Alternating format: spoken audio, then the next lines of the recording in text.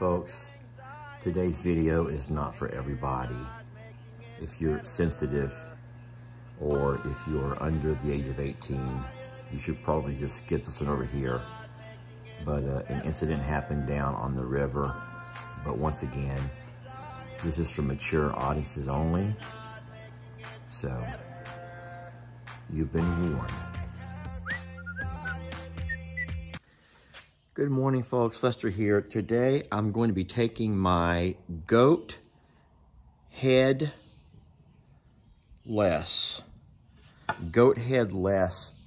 walking stick down towards the river.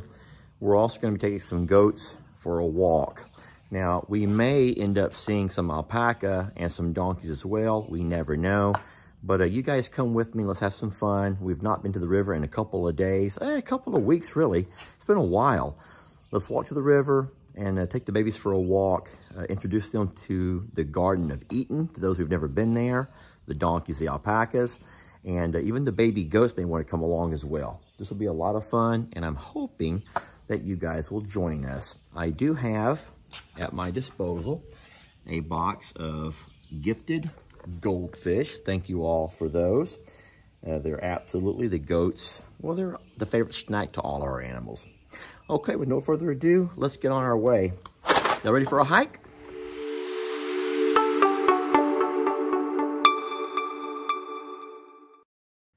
Come on, little ones.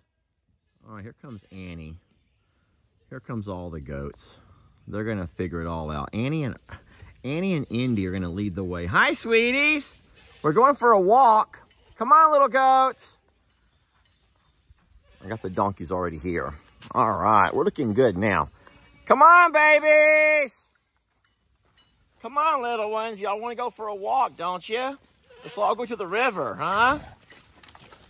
We're marching to Zion, beautiful, beautiful Zion. We're marching to Zion, the beautiful city of God. Oh, onward, Christian soldiers, marching off to war. Come on, girls. War with the cross of Jesus going on before. All right. Almost everybody's here. Only missing a few. Come on, Carrie. Bring your babies and let's go, sweetie.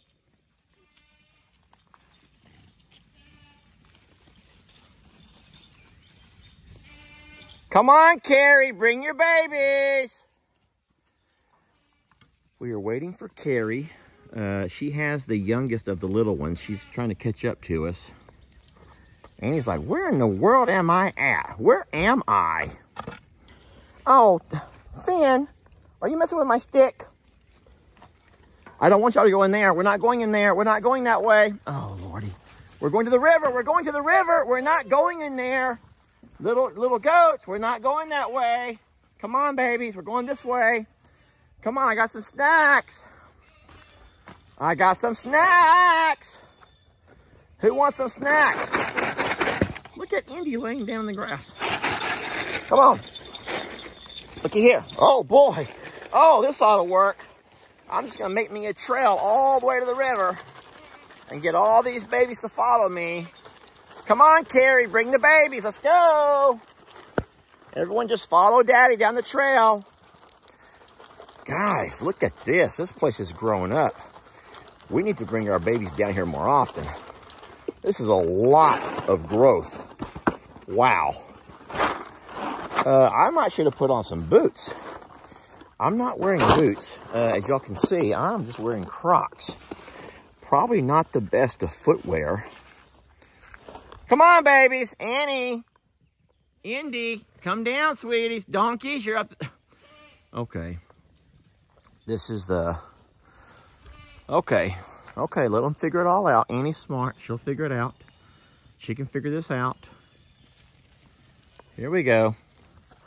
Come on, little ones. Come on, babies. Y'all keep following Dad down the trail. Friends, look how grown up our...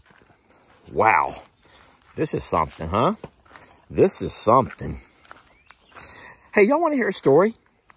Let me tell y'all a story. What genre of story would you like to hear? What genre? Oh, let's hear a scary story. Who wants to hear a scary story?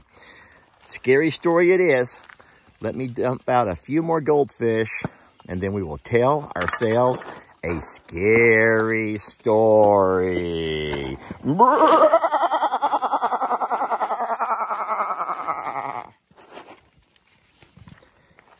There was a girl who had just turned 15 years old, and she was excited to be able to get her first job.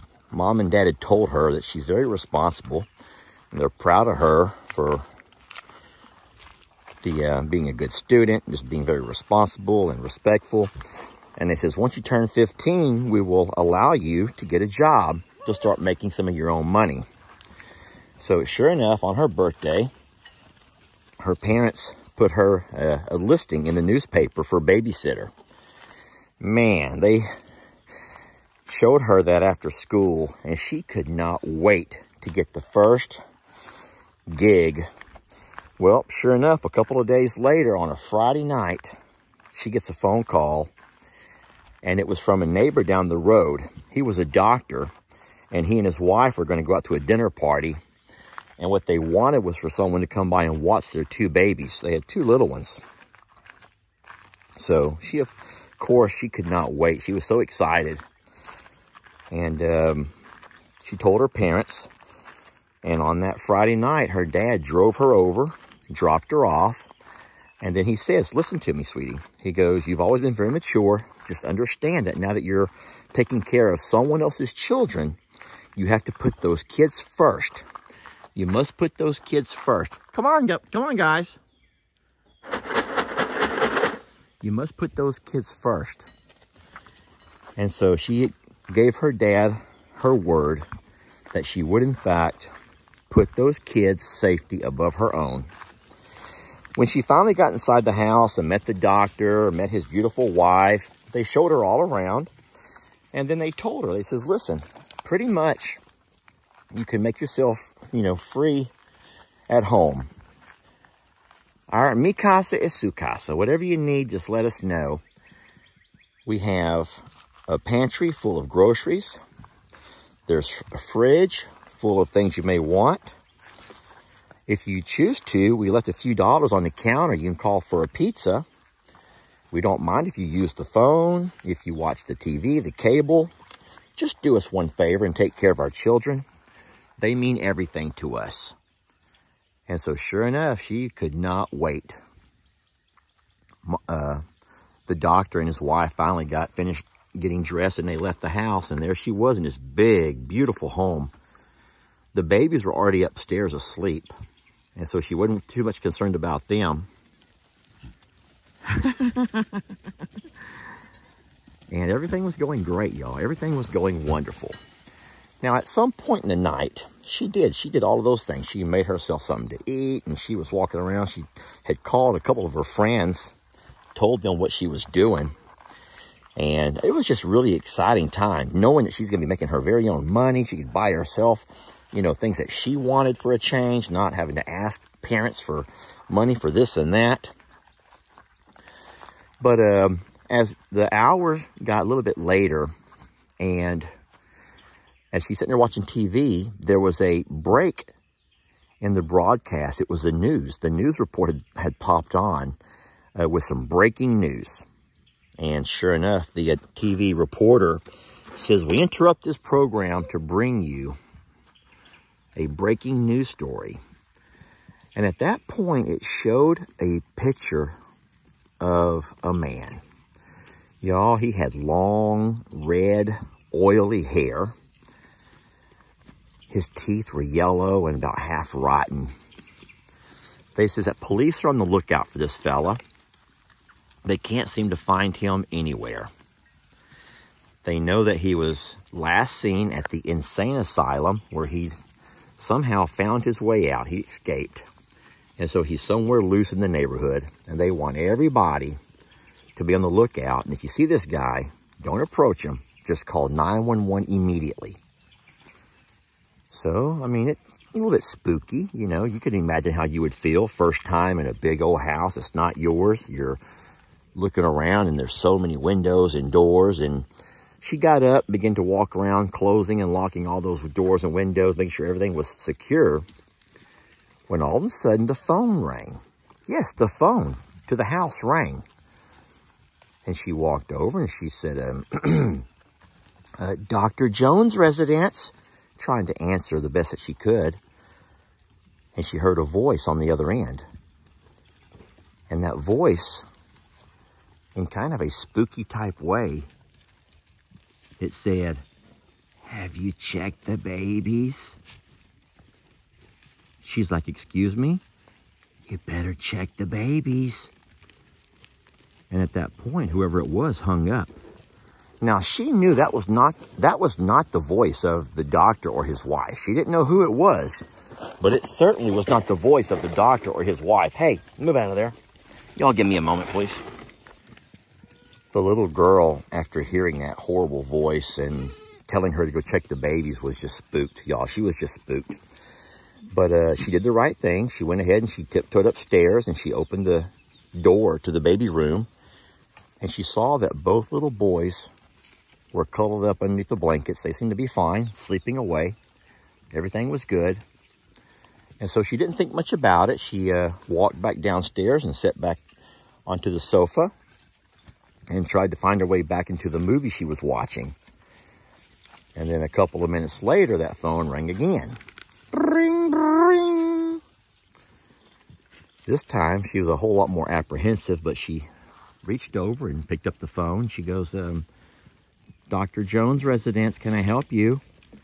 And that same voice, "You need to check the babies." Now, y'all, at this point, she was a little bit spooked out. I mean, you can't blame her. Poor girl, it's 15 years old, first time being off doing a job, you know, like this, and she's trying to be responsible. She'd had the pep talk from her dad about putting babies first, this and that, and so sure enough, she walks back up, she checks the babies, everything, it all seems to be fine. She doesn't notice anything out of the ordinary, but that phone call and the voice on that phone call kept spooking her, so she called her dad. She goes, "Dad said call me if there's any issues." So she called her dad. She goes, "Dad, I'm just kind of scared." And she told her dad what was going on and why she was so scared. Well, Dad reminded her, he goes, "Baby," he goes, "listen to me. Don't forget, you've been telling your friends all week long about your big babysitting gig coming up. And now, all of a sudden, here you are at your job where you're being trusted to watch a couple of babies. And if, lo and behold, one of your friends is probably just phone pranking you. Your friends are doing that, sweetie. It's your friends. Don't let them scare you." And she goes, "Okay, you're right." And Dad goes, "But listen, just in case that person, whoever it is, calls back again, what you can do is call the 911 operator and just ask her to put a trace on that phone. And they can find out where the guy's calling you from. The police will go put a stop to that phone pranking real fast." And so she agreed to do that. And it wasn't long, sure enough, phone rang again, same voice, telling her the same thing, "You better check the babies." Well, this time she didn't hesitate. She got right back on the phone. She called 911. And when the operator answered, she said, "Operator, there's someone who's calling over here making prank phone calls, and they're really scaring me." She goes, "Could you do me a favor? And my dad says you might could put a tracer on the phone and see who's calling." The operator was a sweet lady who says, "Yes, sweetie, don't worry. This happens all the time. I will absolutely do what you asked. And if this person does call back again, not to worry. We'll be listening. We'll find out where they're calling from, and we'll send a police officer over there to take care of it and, you know, put a stop to this person trying to spook you." So she felt a whole lot more relieved. She goes back to watching her TV show, and sure enough, within a couple of minutes, that phone rings again. Ring, ring. Now, she reached over to answer, but this time she knew the police were listening. She wasn't near as scared now. So she answers, "Dr. Jones' residence." And there was that same creepy voice. "You better check the babies." "Okay, I'll do that," she said. And thank you for calling. I'll check the babies. She wasn't even scared this time, y'all. She wasn't even scared because she knew the police were listening. And whichever one of her friends was doing this, they were going to have a rude awakening once the police showed up. Well, what was bizarre is that as soon as she hung up the phone on the mysterious caller, the phone rang back again. She reached over to answer Dr. Jones' residence, but this time it was the police operator. Yeah, the same 911 operator who she had just spoken to. Says, Samantha, this is Lieutenant Peterson over here at the police department. We just spoke. And she goes, oh, yeah. She goes, did you find out who it is? You have to tell me which one of my friends was doing this. And she goes, Samantha, listen to me. I need you to do me a favor and just walk outside. Go ahead and walk outside. And we have a police officer going to roll by there in a few minutes. And she goes, wait, why are you coming over here? I thought you were going to go and find the person who's been calling. And you're going to take care of them. I can't walk outside. I have babies I'm babysitting. I can't go outside. I need to be here with these babies. And that police officer goes, Samantha, do me a favor and just go ahead and you can just set the phone down. You don't have to hang it up. Just set the phone down and walk outside. And our police cruiser will be there momentarily. But she just could not understand why the operator wanted her to walk outside and leave those babies in the house alone. I mean, she'd given her word, y'all. She'd given her word that she would watch these babies, and she could not understand why the officer wanted her to put the phone down and walk outside.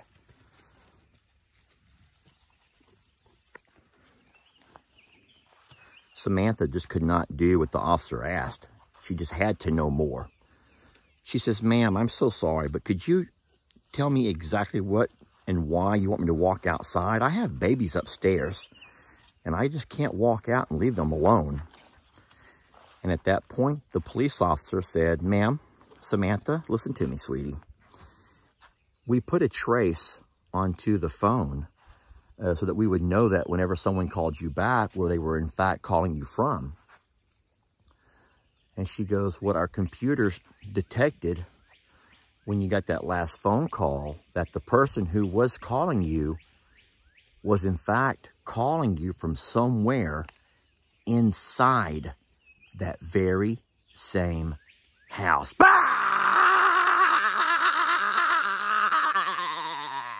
Okay, that was a little bit uncalled for. Yes, whoever was calling her was in fact calling her from somewhere inside that very same house. Ooh.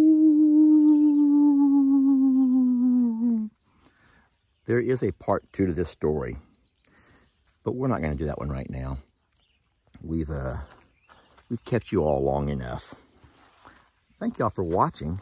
The goats are having an amazing time down by the river. The donkeys came with us. Annie and Indy turned around and walked back to the house. They're like, we don't do scary stories. We ain't doing them scary stories. That's not what we do. And that's fine. But I hope you enjoyed the story. And stay tuned. What we'll do is we'll bring the goats to the river more often. And when we do, we'll have us a story time. We love you so much. We're blessed to have you. And we will catch you guys on the next video.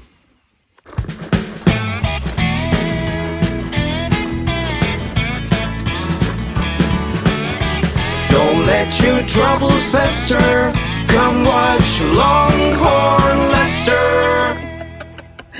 Yeah, something like that.